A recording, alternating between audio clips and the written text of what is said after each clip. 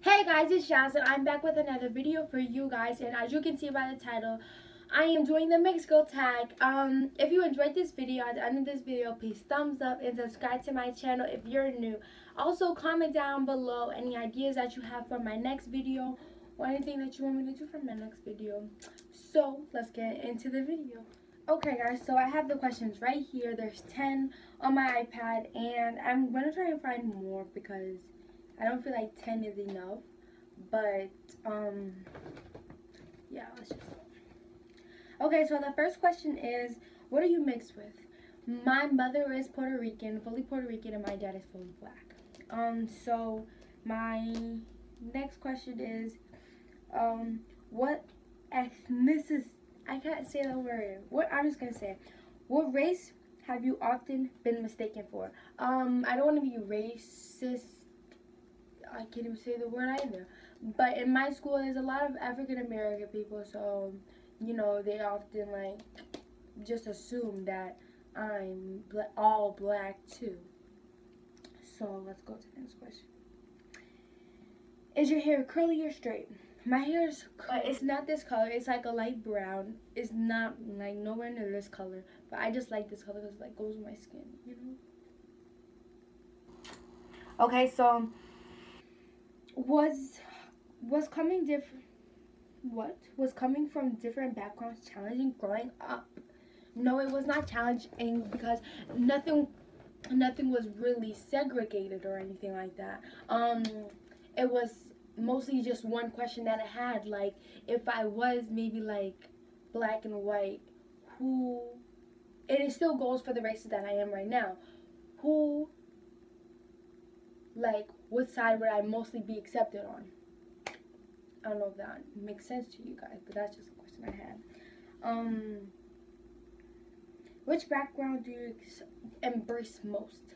I live with my dad's side, and my dad's side all black, so I don't feel like I embrace my black side more. I just, there's nothing, I think I embrace them both equally. Like, I do rep my flag of being Puerto Rican a lot, and at the same time I do go to school and I wear like little African American wear, and I just feel like I'm proud to be black, and it's little things like that, and they all come together and make something big.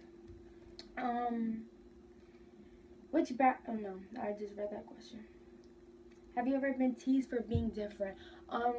I don't feel like I'm different, but no, I've never been teased. But I feel like I don't feel like I've been teased, like, or like, oh my gosh, I keep saying like, but I just like, I don't know. I don't feel like I've been teased. Like maybe people will keep thinking I'm black, or like my race is just fully black, and I'll get like a little frustrated from that and just give up. But like I don't feel like I'm teased. Like I don't take it to heart. Um, have you ever been ashamed of being multiracial? No, not at all. Not at all, because I don't feel like I'm different from anyone else. I don't feel like I should be ashamed. I feel like a lot of kids nowadays are being mixed with more nationalities. So it's nothing crazy. So, my next question is, do you feel that oh my god, do you feel that being mixed has its benefits? Um, Being mixed has its benefits? Sure, I guess. If you are mixed with, um, things that have their own language, like, I don't know, maybe if you're French and like Puerto Rican, I don't know.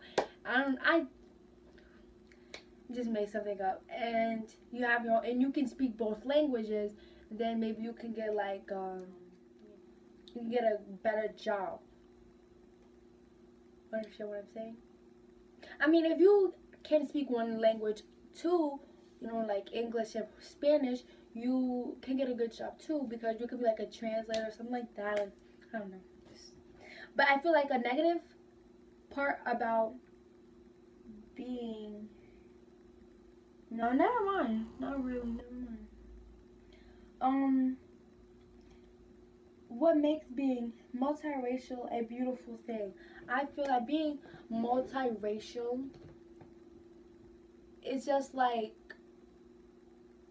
maybe you can relate to more things in like life rather than you just being one and just being like I only embrace this, or like I don't know how to explain it.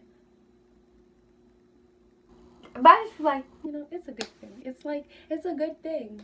Like, from your hair to, like, you know, your skin color, the melanin that you have. It's just beautiful. You should embrace that. What makes, any advice to someone who's struggling with their multiracial identity?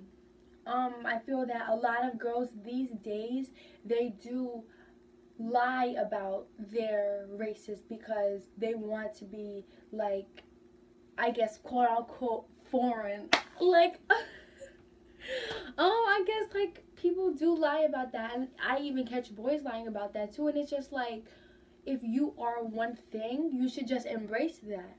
And from the way you embrace that, you feel more foreign. I don't know, but like, or more like special, because I know a lot of times, like on Instagram, people will mistreat dark skins and be like, oh, forget a dark skin, I want a light skin, or something like that, or like I want a light skinned baby or something like that. And people pay attention to those little things on Instagram, and they start to, like, you know, throwing in lies about their nationalities. But really, you should just be honest about your nationality and embrace the fact of what you are.